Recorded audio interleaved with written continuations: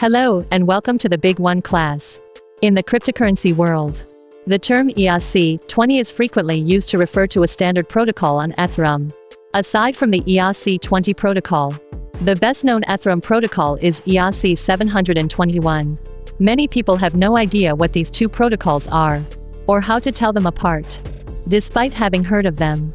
Let's look at the difference between ERC-20 and ERC-721 today. What are ERC-20 and ERC-721? ERC-20. The most well-known standard is ERC-20. In the ERC-20 standard, there is no difference in value, and tokens are interchangeable.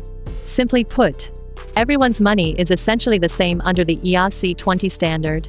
Tokens must have a name, a symbol, a total supply, and other functions such as transfer and remittance. According to the ERC-20 standard, this standard is advantageous because it is compatible with Ethereum wallets as long as the token adheres to the ERC-20 standard.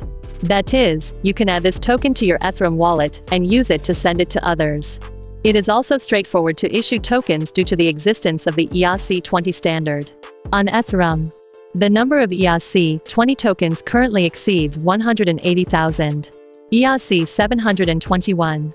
Why should there be an additional ERC-721 standard when ERC-20 is so powerful?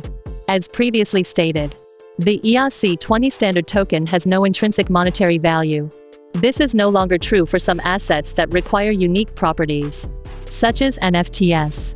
According to the ERC-721 standard, each token that complies with this standard must have a unique token ID. Each token in the ERC-721 standard is distinct. That is, according to the ERC-721 standard, your money is distinct from other people's money. How to differentiate ERC-20 from ERC-721? Let's take a look at an example. There are 100 virtual pet cats in any blockchain-based virtual pet application.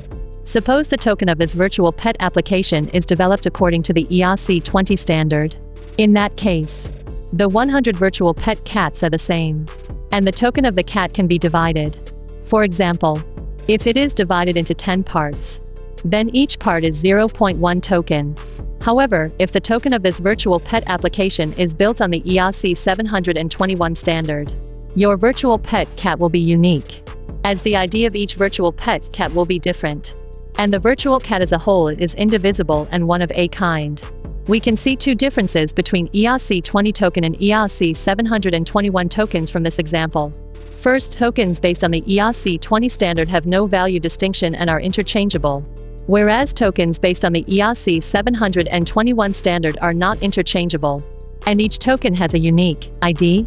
Second, ERC-20 tokens can be divided, whereas ERC-721 tokens cannot. Today's BigONE class concludes here. Thank you for watching. See you next time.